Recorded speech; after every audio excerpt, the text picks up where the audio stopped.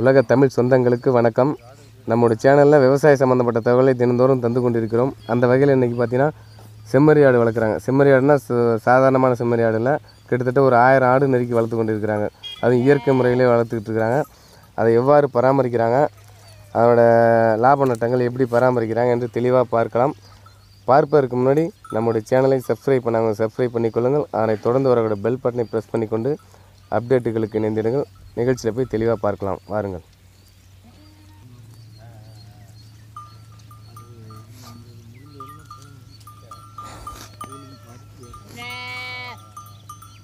வணக்கண்ணே. வணக்கம். உங்கள் பேர் சொல்லுங்கள். என் பேர் ஏஆர் குரு. என்ன ஊரில் வசிக்கிறீங்க? நாங்கள் சிவகங்கை மாவட்டம் இளையாங்குடி தாலுகா சிறுபாலை கிராமம். சிறுபாலை கிராமம். இப்போ இந்த ஆடு மேய்க்கிறீங்க, எத்தனை ஆடு வச்சுருக்கீங்க? இது ஏன் ஓட்டியே மேய்க்கிறீங்க ஊர் ஊரா? எங்கள்கிட்ட இது 2 பேருடைய ஆடு. ஒரு நபருக்கு 500 ஆடு இருக்குது. நாங்கள் எங்கள் மாவட்டத்தை விட்டு இன்றைக்கி அரியலூர் மாவட்டத்தில் இருக்கிறோன்னா இது நாங்களாக வந்தது கிடையாது. எங்கள் தாத்தா காலத்துலேருந்து இப்படி தான். எங்களை வந்து வரத்தாட்டுக்காரங்கன்னு சொல்லுவாங்க. அப்படின்னா வரத்தாடுனா வெளியூர்லேருந்து வந்தவங்க. ஆமாம், வரத்தாட்டுக்காரங்க என்று சொல்லுவாங்க. நாங்கள் நீண்ட காலமாகவே இந்த தொழிலில் இருந்துகிட்ருக்கோம். நானே வந்து இப்போ 13 வயசுலேருந்து இந்த தொழிலில் இருக்கிறேன். 13 வயசு? ஆமாம், 13 வயசுலேருந்து இந்த ஆடு தான் மேய்ச்சிட்ருக்கிறேன். இன்றைக்கி நம்ம இந்த ஆட்டோடைய உரிமையாளராக இருக்கிறோம். நாங்கள் வந்து கூலிக்கு ஆடு மேய்ச்சி தான் கூலிக்கு ஆடு மேய்ச்சி இந்த தொழிலில் படிப்பு. ஆமாம், கூலிக்கு தான் ஆடு மேய்ச்சேன். எவ்வளோ சம்பளம் கொடுத்தாங்க? நான் முதல்ல ஆடு மேய்க்க வரும்பொழுது எனக்கு 3000 ரூபா சம்பளம் ஒரு வருடத்துக்கு. ஆமாம், ஒரு வருடத்திற்கு 3000 ரூபா சம்பளம். அதுலேருந்து தான் படிப்படியாக இந்த ஆடுகளை நாங்கள் ஆடு மேய்ச்ச அந்த கூலிக்கு ஆடு மேய்க்கும் பொழுது அந்த பணத்தை வச்சு ஆடு வாங்கி ஒரு ஆட்டுக்கார உரிமையாளராக இன்றைக்கி வந்திருக்கான். இந்த ஆட்டுக்கு பூரா நீங்கள் உரிமையாளர்? ஆமாம் ஆமாம். இப்போ இந்த ஆட்டை பராமரிப்பு முறைகள்லாம் எப்படி பராமரிக்கிறீங்க? இயற்கையாக தான். இதில் ஒன்றும் நம்ம ஒரு அனுபவம் தான் இதுக்கு பராமரிப்புக்கான ஒரு முக்கியமான காரணமே. வேறு ஒன்றும் இதில் நம்ம புதுசாக ஒன்றும் கண்டுபிடிச்சிடல. ஆமாம், இது நம்மளுடைய அனுபவம். எப்படின்னா இதுக்குள்ளே இருக்கிறோம், இதில் நல்லது கெட்டது என்னன்னு தெரியும். இந்த ஆடுகளை நம்மளுடைய பிள்ளைகளை போல் நம்ம பராமரிக்கிறோம். ஆமாம் ஆமாம். ஒவ்வொரு நாளும் ஒவ்வொரு நடவடிக்கை இந்த ஆட்டுகளுடைய ஒரு ஆட்டோடைய முகத்தோட்டத்தை வச்சு அந்த ஆடு என்ன நிலையில் இருக்குது அப்படிங்கிறது தெரியும். ஆமாம். இந்த 500 ஆடு, அந்த 1000 ஆடை மெயின்டைன் பண்ணுறப்ப தீவன பிரச்சனைலாம் இருக்கும். தீவனம் என்ன பண்ணுவீங்க? அதனால தான் மேய்ச்சல் இருக்கிற பகுதிகளுக்கு நாங்கள் இடம்பெயர்றது. அப்படியே அன்றாட மேய்ச்சல் இருக்கப்போ போயிட்டே இருப்போம். ஆமாம், இப்போ இந்த ஊரில் இருக்கிறோம். இந்த கிராமத்தில் மேய்ச்சல் இருக்குது இப்போதைக்கு. ஆமாம், எப்படி இருந்தாலும் ஒரு 20 நாளைக்கு இதில் மேய்ச்சல் இருக்கும். 20 நாளைக்கு அப்புறம் இதில் மேய்ச்சல் இல்லைன்னா அடுத்த ஊர் நாங்கள் கிளம்பிடுவோம். இப்போ அதாவது அன்றாடம் வந்து எங்கே மேய்ச்சல் இருக்குது அந்த பக்கம் தான் போவோம். ஆமாம். உங்கள் ஊருக்கு போக மாட்டீங்க? நம்ம ஊருக்கு வந்து நல்லது கெட்டதுக்கு நாங்கள் மட்டும் போயிட்டு ஏதோ ஒரு சுப நிகழ்ச்சிகளுக்கு, கோவில் திருவிழாக்களுக்கு, அது மாதிரி காரியங்களுக்கு நாங்கள் ஆட்டுக்காரங்க போயிட்டு வருவோம். ஆடு இங்கே தான் இருக்கேன். ஆமாம், ஆடு இந்த பகுதியில் தான் இருக்கேன். நாங்கள் வந்து எப்படின்னா இப்போ திருச்சி மாவட்டத்தை தாண்ட மாட்டோம், தஞ்சை மாவட்டத்தை தாண்ட மாட்டோம். அதே மாதிரி திருவண்ணாமலை வரைக்கும் போய் வரும் ஆடு. வனப்பகுதிகளுக்கு சென்று வரும்.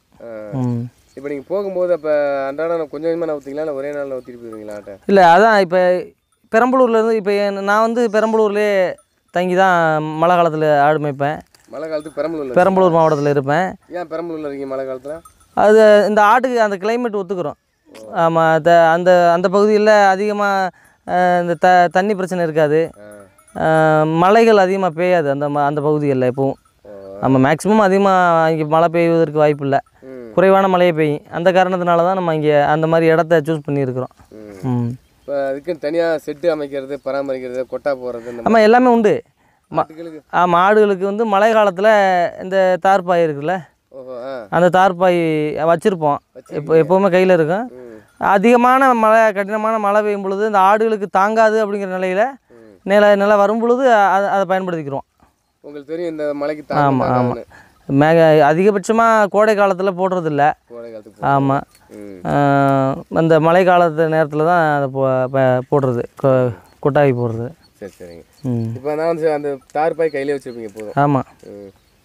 இப்போ இந்த பெரம்பலூரில் எவ்வளோ நாள் இருப்பீங்க அந்த சைடில் அந்த சைடு போனீங்க? பெரம்பலூரில் ஒரு 3 மாதம் 4 மாதம் இருப்போம். இப்போ இந்த 1000 ஆட்டுக்கு எத்தனை கிடாய்கள் வச்சுருக்கீங்க? கிடாய் அதாவது 1000 ஆட்டுக்கு கிடாய்ங்கிறது நம்ம வந்து நம்மள்ட்ட கிடாய்கள் கம்மியாக தான் இருக்குது. அதிகபட்சமாக நம்ம ஒரு 100 ஆட்டுக்கு 4 கிடாய் இருக்கணும். ஆமாம், அதுதான் அந்த அந்த ஆடுங்க வந்து பயிராகுவதற்கு அது சரியாக இருக்கும். ஆமாம், 100 ஆட்டுக்கு 25 ஆட்டுக்கு ஒரு கிடாய்ங்கிற கணக்கு நம்மள்ட்ட இருக்கணும். கண்டிப்பாக ஆமாம் இருக்கணும். நம்மள்ட்ட அது குறைவாக இருக்குது. அதுக்கு என்ன பண்ணுறதுங்க? நம்ம வாங்கி தான் வாங்கணும். இல்லைன்னா நம்ம ஆட்டுக்குட்டிகளில் உற்பத்தி பண்ணிக்க விரை கிடா வெட்டுக்கிற வேண்டியதான். ஆமாம். இதோட அந்த ஆட்டுகள் சினை பருவ காலங்கள் எவ்வளோ நாளுங்க? 6 மாதம். ஆமாம், அதாவது ஆடுகளுக்கு வந்து செம்பரி ஆடுகளுக்கு வந்து 6 மாதம் ஆகும். இந்த கொடி ஆடுகளுக்கு வந்து 5 மாதம் 15 நாள் இந்த மாதிரி வரும். செம்மறி ஆடு வந்து 6 மாதங்கள். ஆமாம். இப்போ பார்த்தீங்கன்னா இப்போ இந்த 1000 ஆடில் வந்து நம்ம இதில் சினை ஆடு எது, சினை பிடிச்சிருக்கா பிடிக்கலான்னு எப்படி அடையாளப்படுத்துவீங்க? இதில் அது ஆட்டோமேட்டிக்காகவே வந்து உங்களுக்கு 3 மாதங்களுக்கு 3 மாதம் 2 மாதத்துலேயே தெரிஞ்சு போயிடும். அதோடைய உடல் வாகு நம்மளுக்கு காட்டும், இந்த ஆடு சினையாக இருக்குது சினையாக இல்லைங்கிறது மாதிரி. இவ்வளோ ஆட்டில் உங்களுக்கு எப்படி கண்டுபிடிக்க முடியும்? அதான் நம்ம குழந்தை மாதிரி தானே பராமரிக்கிறோம். நம்ம 10 குழந்தை இருக்குது நம்மள்ட்ட. 10 குழந்தையில் இந்த ஒரு குழந்தைக்கு ஒரு நாள் நம்மளால் அது என்னடா இந்த பையன் நம்ம பிள்ளைக்கு இப்படி இருக்குங்கிறது தெரியாமல் இருக்குமா? அந்த மாதிரி நம்ம இப்போ எந்த நேரமும் இதுக்குள்ளே தான் இருக்கிறோம். இதோடைய ஒவ்வொரு செகண்டும் ஒவ்வொரு நொடியிலையும் நம்ம கவனிச்சிட்டு தான் இருக்கிறோம். ஆமாம் ஆமாம். அதனால் வந்து அதில் எந்த பிரச்சனையுமே நம்மளுக்கு தெரியாது. நம்ம கவனத்தை மீறி ஏதாவது ஒன்று ஆனால் தான் மேக்ஸிமம் உங்களுக்கு நீங்கள் கண்டுபிடிச்சிருவீங்க. ஆமாம். அப்போ அதையும் மீறி இந்த சினை பிடிக்காமலாம் வாய்ப்பு இருக்குங்களா ஆடுகளுங்க? சினை பிடிக்காத ஆடுகளும் இருக்குது. அதுக்கெல்லாம் என்ன பண்ணுவீங்க? அதுக்கான வைத்திய மருத்துவ செஞ்சு பார்ப்போம். அதுக்கு சரியாக வரலைங்கிற பொழுது அப்புறம் அதை விற்று தான் ஆகணும். ஆமாம் ஆமாம். அது கறி கடைக்கு வாங்கிட்டு போயிடுவாங்க. ஆமாம். அதான் இப்போ நீங்கள் வந்து விற்பனை வாய்ப்பெல்லாம் இதில் எப்படி விற்பனை செய்வீங்க? இதை விற்பனைங்கிறது வந்து நாங்கள் இந்த ஹோல்சா அந்த சில்லறை வியாபாரம்லாம் கொடுக்கறதில்ல. கொடுக்க மாட்டோம். அது காரணம் என்னென்னா பணம் சேராது அப்படிங்கிறது தான், வேறு ஒன்றும் இல்லை. ஆமாம், பணம் சேராதுங்கிறது தான், மற்றபடி கொடுக்கக்கூடாதுங்கிறதுலாம் இல்லை. பணம் சேராது. ரெண்டாவது இப்போ நம்மளை பொறுத்தளவுக்கு நம்மள்ட்ட வந்து வாங்குறவங்க அதை மொத்தமாக வாங்குற போது அவங்களுக்கு அது பெருசாக தெரியாது. நம்மளோட சில்லறையாக வாங்க வரவங்க அந்தளவுக்கு நம்ம எதிர்பார்க்குற இதுக்கு வரமாட்டாங்க. ஆமாம், அது மொத்த வியாபாரிகள் தான் அதை கூடவோ குறைவோ கொடுத்து வாங்கிட்டு போவாங்க. மொத்தமாக கொடுப்பீங்க? முடிஞ்ச அளவுக்கு 100 குட்டி 50 குட்டின்னு தான் கொடுக்குறது. ஆமாம் ஆமாம். ஆனால் உங்களால் 100 குட்டி கொடுக்க முடியுங்களா? அதெல்லாம் கொடுக்கலாம். வருஷத்துக்கு 300 குட்டி கொடுக்கலாம். கொடுக்க முடியுங்களா? தாராளமாக நம்மளுடைய நிர்வாகத்தில் கொடுக்கலாம். உங்களால்? ஆமாம், 300 குட்டி கொடுக்கலாம். இந்த இடத்துல ஒரு குட்டி நீங்கள் எத்தனை மாதம் குட்டினே இதுவா? இது வந்து இப்போ 1.5 மாத குட்டி. 1.5 மாத குட்டி. ஆமாம். இப்போ இந்த குட்டிகளுக்கு இந்த குட்டி எப்போ விற்பனைக்கு போகுது? இந்த குட்டி இன்னும் ஒரு இப்போ என்ன 45 நாள் ஆகுது. சரிங்க. இன்னும் 45 நாள் ஆனால் அதை விற்கலாம். 90 நாள் தான் அந்த குட்டி கணக்கு. 3 மாதம் எவ்வளோ வெயிட் வந்துருங்க அந்த குட்டி? 5 கிலோ 6 கிலோ இருக்கும். 6 கிலோ கொடுத்துடலாம். கொடுத்துடலாம். எவ்வளோ போகும் அந்த குட்டி? 6 கிலோ குட்டி 3000 3500 விற்கும். 3000 விற்கும். 3000 விற்கும். நீங்கள் மாதிரி விற்றுறீங்களா இருக்குண்ணே? ஆமாம். அப்படி தான் விற்றுட்டு? ஆமாம், 90 நாள் கணக்கு. நாங்கள் அதுக்கு மேலே குட்டியில் வச்சுக்கிறது இல்லை. வச்சுக்க மாட்டீங்க? ஆமாம். அதிகபட்சமாக யாராவது விருப்பப்பட்டு நிற்கட்டும் நாங்கள் பிடிச்சிக்கிறோம்னு சொன்னால் மட்டும்தான் அதுக்கு மேலே நிற்கும். ஆமாம், 90 நாளில் அது 6000 இருந்தாலும் சரி, அதுக்கு மேலே வந்தாலும் சரின்னு கொடுத்துறது தான். இப்போ இந்த குட்டி எவ்வளோ நாளைக்கு வந்து தீவனம் நீங்கள் ஆரம்பிக்கணும்? இதுவா? இப்போ இந்த பருவம் தான் அது மேய்ச்ச பிடிக்கிறதுக்கான பருவம். ஆமாம் ஆமாம்.